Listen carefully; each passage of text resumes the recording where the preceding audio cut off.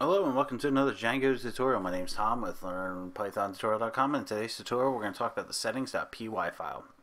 Now this is going to be a rather long tutorial, and I highly suggest that you follow the whole tutorial because we will make changes to our project here in this file, and also everything in the settings file is extremely important. So make sure you follow along, and if you have any questions, don't hesitate to ask. So let's go ahead and get started. First thing we see is a comment at the top of the settings file, and this is just a standard comment telling us, hey, you can find your documentation at these two URLs, and this was generated when we ran django-admin start project. Alright, so that's, just a little information, nothing too important, minus the documentation here. Next thing we see is import OS. OS is a Python module that allows us to use cross-platform functionality for finding paths to directories and files. If you look down on the next line, you see os.path.join, os.path.join. What it's doing is getting the path to our, in this case, base directory. But import OS allows us to do that on a Mac, on Windows, on Linux, on servers. So the great part about that is there's really no having to type in our hard coding each path in, so it saves us time. And then in this case, in the base dir, we're actually saving it as a variable so we can use it later in the settings file. Now you may be wondering, what is my base dir? Where is my base dir? Well, one little cool thing we could do is just print it out. So we do print base dir, alright, and then go into your terminal and go ahead and run your server. So Python manage.py run server, and it's going to print to us the path. And you see users Tom, desktop, Django, LPT, LPT. Alright, so we have two LPT folders, and this can get confusing because in theory we actually have three LPT folders. So let's look at this. Alright, so I'm in my desktop right now. Then it says Django. Alright, Django. And then I go to LPT. LPT, cool. And then LPT. So this is our base folder. But if you look, if I click on that, there's another LPT folder.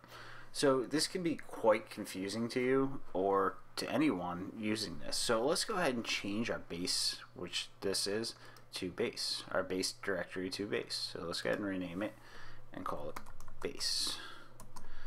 Alright. Now that we change that, we can go back to our text editor.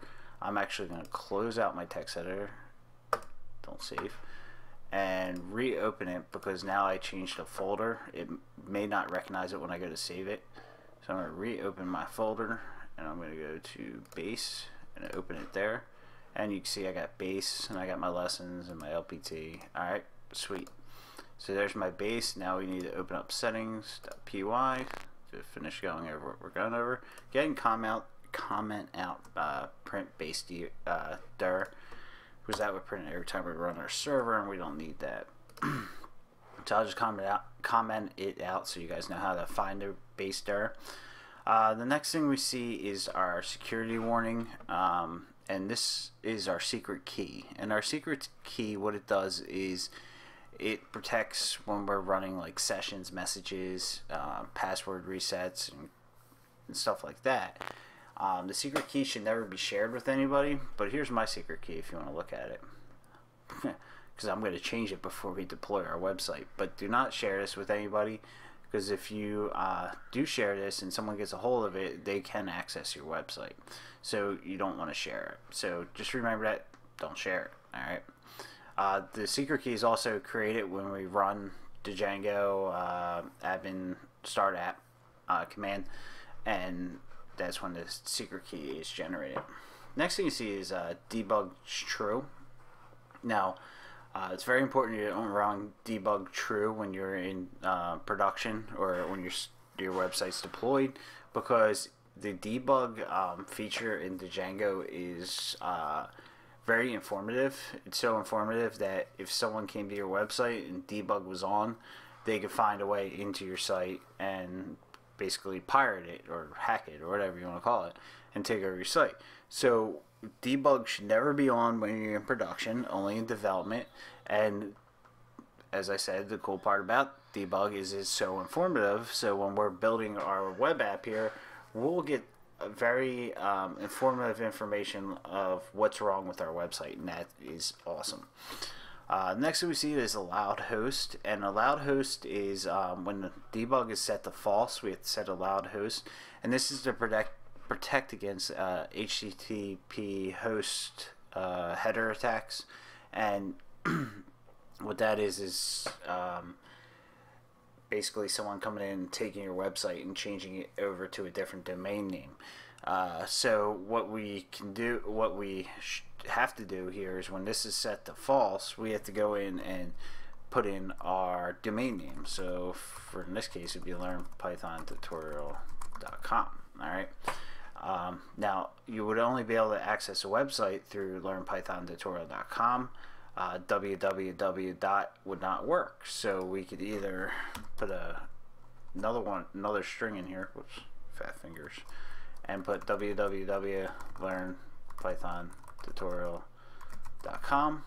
Alright, or we could just simply take this one out, so we don't have to do all that typing, and put a dot right here, and this would cover learnpythontutorial.com and www.learnpythontutorial.com. So this is not required during development, so we'll go ahead and remove that. But just know when we have to deploy, there's just a couple security features that we have to visit before we deploy our site on a server, so it's live. Next thing we see is something called installed apps. And installed apps basically tells the Django project what apps are installed on the project. All right. If the app's not here, the project has no idea it exists, so it won't work, and it won't have the Django commands wouldn't function on it. So the cool part about the Django also, it comes with several apps already installed. You got the admin feature, authenticate, content types, sessions, messages, and static files. All these apps are very useful, so we're going to keep those apps. They're not required, but we're going to keep them for our project here. Now, since we created an app in the previous tutorial, but we didn't add it to installed apps, Django has no idea it exists. So let's go ahead and tell Django that, hey, we created an app called lessons. So go ahead and create a string called lessons. All right, and put a comma behind it, because when we add future apps to our project, we want to make sure they're comma separated, otherwise we'll run into issues. Alright, so now the Django will recognize lessons as an app in its project, and it will treat it as an app. Next thing is middleware classes, and middleware classes are like just lightweight software that handles request and response to from the client, who is the user using the computer, to the server. So it handles the request and response. So when the client goes to a website, they're requesting something, and when the server sends back the website, that's the response. So these classes here handle how that's treated and modify it or make changes as needed. We won't be using too much of this, I don't think, unless we come up with a feature where we need to modify the request and response. But if you want to read more about this, there's tons of documentation on the Django project website. Alright, next thing we see is a root URL conf, and this is our request, how we handle a request, how we grab the request from the user. And if you look, it's actually a path to our main URLs file here. So we click on it, and here's our URLs file. Alright, and this is how we handle the request. More on this in a couple tutorials, so we'll just leave it as is. Next thing is templates, and templates are how the template engine handles our templates that we create for our website. Now, the templates engine for Django is very advanced, and it's really cool. It makes our life so much easier in building websites, so we can make changes in here. We will discuss this as we start making templates and how to set it up, but for now, just know that Django has a pretty sophisticated template engine, and it gives us the ability to do a lot of things with it. So we make our changes here, all right, to handle our templates. The next thing we see is the WSGI application. This is the path to our development server, the one that we ran when we run python manage.py run server. This is the path to that server. Now, if you want to use a different server, you would change it here. That's completely up to you, but the development server is great for me, so I'm just going to leave it there. Next thing you'll see is our databases, and this is where we tell the Django what database we want to use. We put in our password, we put in the path to the database we're going to use, and all that fun stuff. For now, we're going to leave this as is until we go to deploy our project. Then we'll make changes to the database. But right now, we're just going to stick with SQLite 3, and we'll leave this alone until we get there. The next one we come across is auth password validators, and this is another cool feature included in the Django project. And what it does when it's set up properly, it authenticates users' passwords. And if you ever ran a website before, you know some people are not very good at creating passwords. So we can put some rules and guidelines in here. I would say more rules in how the password should be created, like if it needs to have a special character, if it needs to start with a capital, does it need to include numbers and letters, stuff like that. And we put that in here. As it is set up right now, even though it says auth password validators, there is actually no validator, so it would accept any password entered by a user. So before we deploy, we'll go ahead and take a look at this and create some validations for the users to make sure their passwords are secure and keep out the riffraff. Internationalization, our next one. This is where we set up our language code, our time zone, and all that stuff. If you want to read more about this, I'm just going to leave this as is, but if you want to read more, you can always go to the docs at the django-project.com. And finally, our static files. Now, we create a path using this to our static files, where they're going to be located and how we're going to handle them. And this static URL, and there's a couple more that we're going to add in when we go and create our static files. This is how we handle the path.